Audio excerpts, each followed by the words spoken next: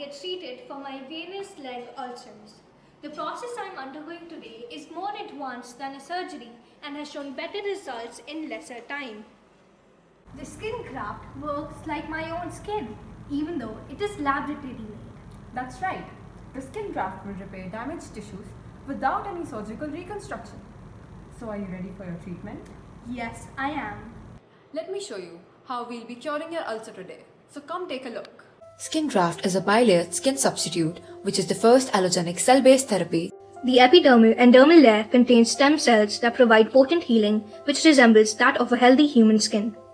The keratinocytes and fibroblasts are unresponsive in a chronic ulcer. They have disorganized extracellular matrix and imbalanced MMP. Chronic inflammation halts growth factor signals. Skin graft neutralizes the chronic environment and helps close the wound slowly and completely heals it.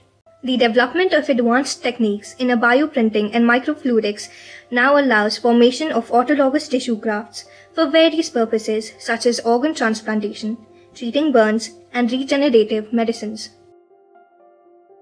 For optimum results, we'll be applying skin graft after every week for 3 weeks.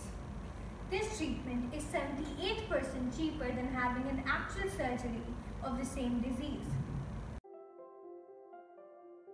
Skin graft